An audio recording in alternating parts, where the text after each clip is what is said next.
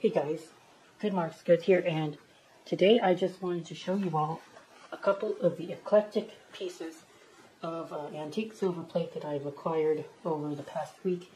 It is a random assortment of stuff, and I'm fairly certain that some of it is worth a bit of money and some of it is not. So first of all, I'll show you all this. It's just a quick little best wishes. Obviously, it is a napkin ring, a wishbone figural napkin ring, and we've got the Wilcox Company quadruple plated. Y'all should know that Wilcox was folded into the International Silver Company, so you still see their name a lot. Alright, best wishes, you all. Have a great year, have a great rest of the year, and have a great next year. I don't usually focus on pewter, and I don't usually decide to show pewter on the channel, but this piece is very strange. I didn't know what the heck it was until I used the marking on the piece. It says somewhere on it, a 1095. Why do you guys use a wine funnel in the first place?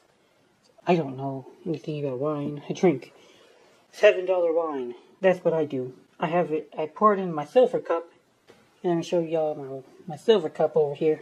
It's actually a 900 silver cup. It's marked Austria-Hungary, and I found it over a year ago, and I still have this cup. I drink from it all the time. One of my favorite pieces I've ever found. It's old too. I don't know anything about the maker, other than he was an actual old silversmith that worked a long time ago. Yeah, John Guerdier. I don't know, hard to make that out. And people are trying to sell his funnel for about $30 to $40. Usually I'll be on the lookout for more hotel silver. This one, it's marked R. Wallace. Wallace, hard soldered actually, just Wallace. It says Kentucky Hotel. Which hotel in Kentucky that is, I can't really figure out too fast. Hopefully it's worth something. This one is hard to make out, but I do believe that it... Oh, first of all, it's by Gorham. The date is... says, I think that's a date mark. It says 87, but it could be wrong. And this is the date mark. Right here, the little bird figure. Yeah, it's probably the bird symbol. That'll probably show us the date. And it says Morton Hotel, I think. It's very hard to see because this piece is so faded out. It's so faded, I think that really hurts the value of this piece. So I decided to ask Reddit. And I thought, well, what better subreddit to ask about a historical piece of silver plate other than the subreddit San Francisco. One of the people who replied, this probably would have said hospital. That is our mystery word. Morton Hospital. And then another poster finds information on Morton Hospital. He actually found an advertisement from a newspaper that dated to 1923, and it said something along the lines of cure for cancer treatment with radium and diabetes treatment, and also surgeries. These pieces are so weird. I don't know what to make of these because they're really off the wall in terms of design. That part of me thinks that it's old, and part of me thinks it's not really, and this is like modern or postmodern art. I don't think about postmodernism, guys. I usually stay a little bit earlier than that, but it's kind of modernish to me. I don't know. Maybe you guys will see something different.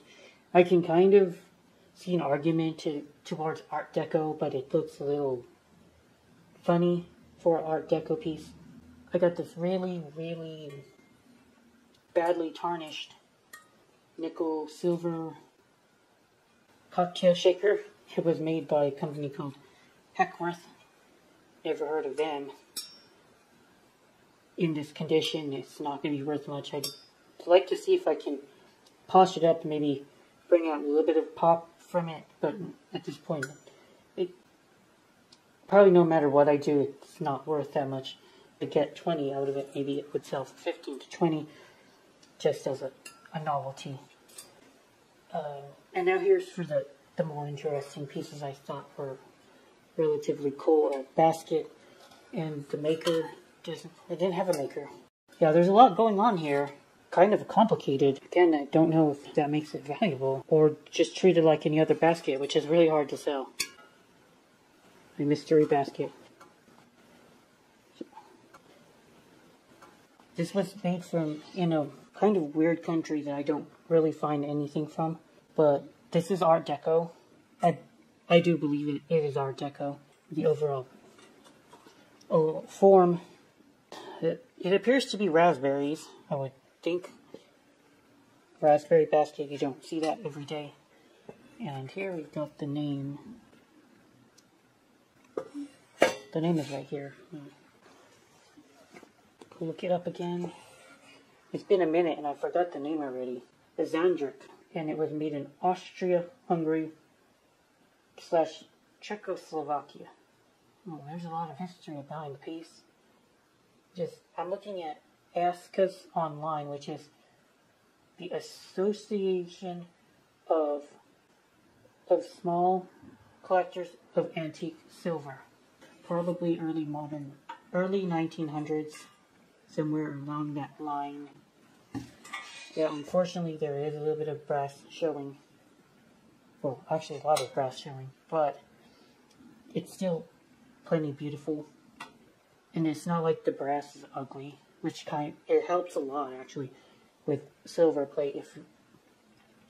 If say you have a piece that's showing plate gloss and it's horrendous and horrible looking, that's going to affect the value worse than if the base metal looks kind of pleasant and the piece still works and functions as a presentable piece. And I think that it does. So the value lost to collectors is a little bit less than if it were in uglier shape. I think it's still in good working shape. It's just over the years, no doubt that it's been polished, perhaps, to show this plate thinning.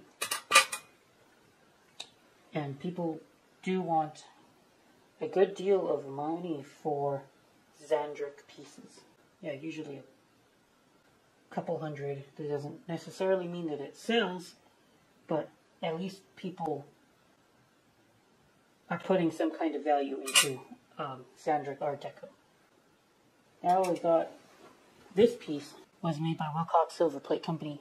Again, it's quadruple plated, just like the same maker as our friend The Best Wishes napkin ring.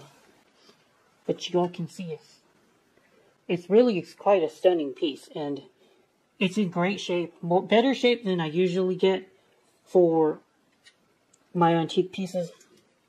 It is personalized. There isn't quite a name here. I'm looking at what could be a YCM.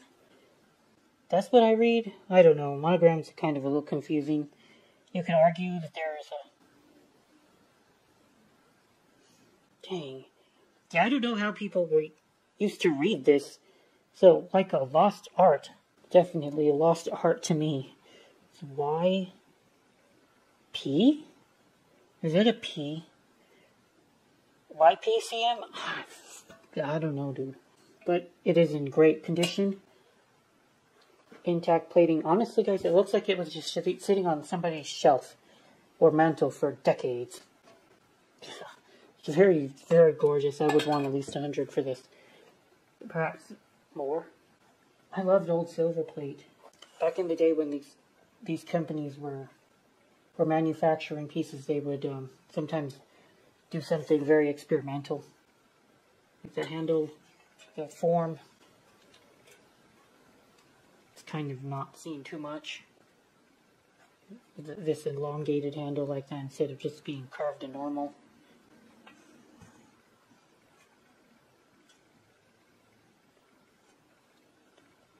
I've seen this company do this before, like a strip on the bottom with birds and flowers. But it is a great representation of that. Yeah. Okay. I hope you guys enjoyed looking through this week's finds. Gonna spend the rest of the day inventorying, taking pictures, and wrapping them up for a sale in the store. So I'll be busy. Alright, thanks guys for watching.